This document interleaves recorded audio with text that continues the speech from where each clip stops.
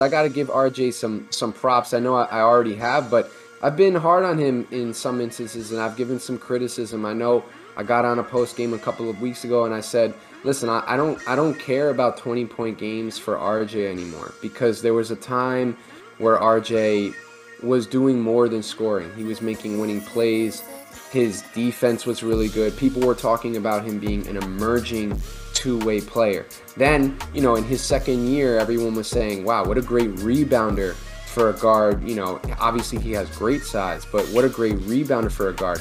Now it's like, Emmanuel quickly almost impresses us more with his rebounds than RJ. But when RJ has a game like this, and when you see him put now together, what, Chris? I think it's like the last 8 or 9 games that RJ has been shooting really efficiently, scoring over 20 a game.